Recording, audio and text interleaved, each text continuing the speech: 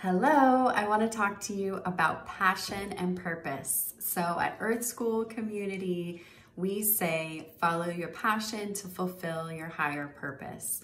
So what does that look like? What are the steps to actually do that?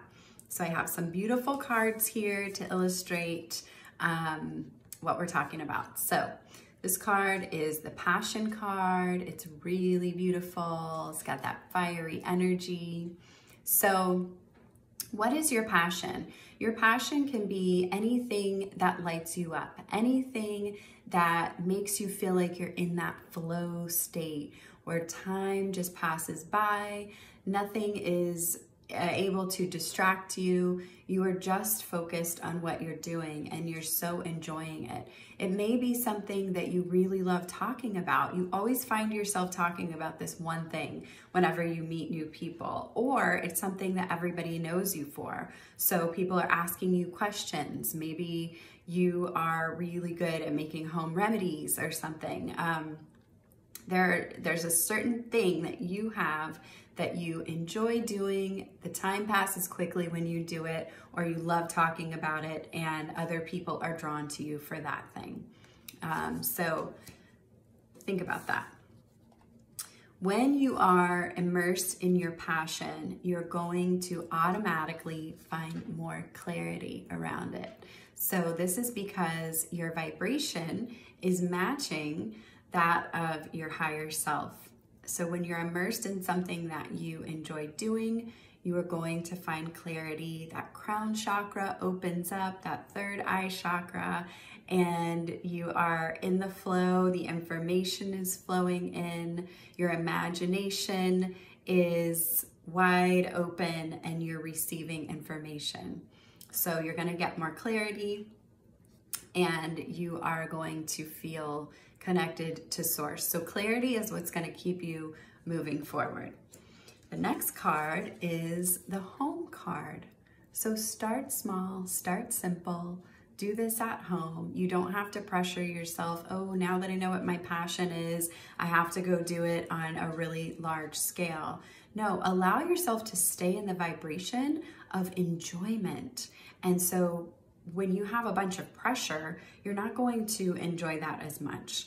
So you want to make sure that you start small, you do this at home or in your community with your neighbors, your family members, whatever it is. Share your gifts, start small at home.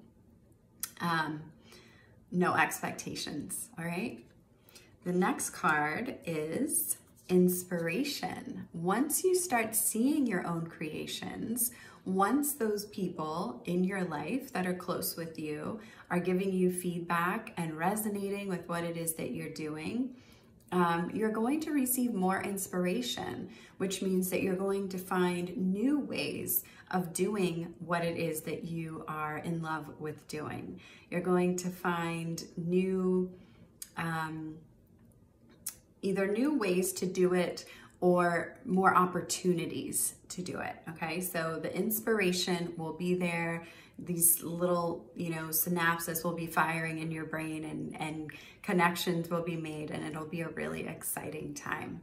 So that's why you don't want to pressure yourself there. Just let yourself do it at home so that the inspiration can keep flowing, okay?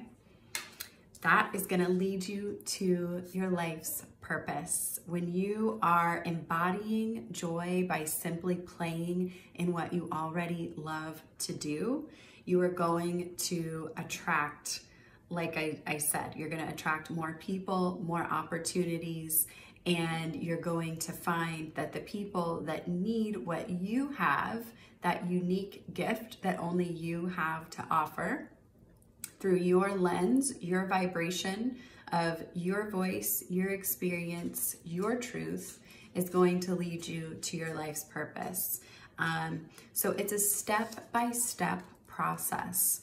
We don't say, ooh, I figured out my passion, now this is my life's purpose, and I've got to, do everything at once to make it happen in a big way. It will come naturally. So allow yourself to follow those steps: passion, clarity, home, inspiration, life purpose, and you will be golden. All right, have a good day.